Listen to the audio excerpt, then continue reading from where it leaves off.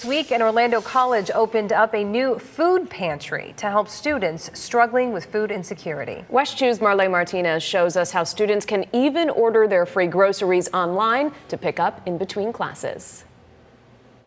It feels like walking into a grocery store at Valencia College's new food pantry, V-Essentials. Vegetable soup cans, we got canned tuna. We took a tour with Student Government President Andres Perez. Toothpaste and toothbrushes. Valencia got a nearly $400,000 grant from the Florida Blue Foundation to build student food pantries, starting with this one on their West Campus. Second Harvest Food Bank provides the food, including fresh produce. You don't have to pay for anything. All you have to do is prove you're a student and you're ready to go. According to a survey the college did, 40% of Valencia students aren't able to buy enough food. I think it's difficult for people to admit that they're even going through that struggle. So I think that's sort of breaking down the barrier and hopefully allowing students and even anyone across the Central Florida to accept it's okay to go through this food hungerness and hopefully get them awareness out there.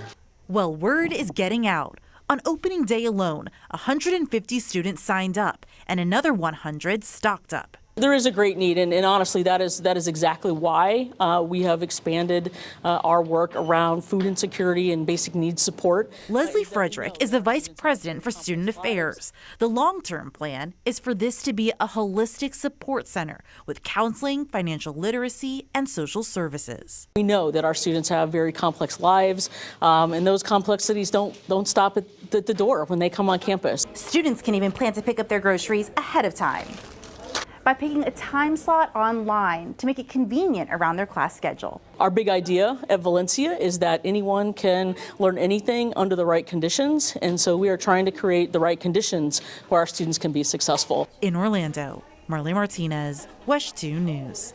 And Valencia plans to open up another food pantry at their Osceola campus next year and then one on their East campus the year after that.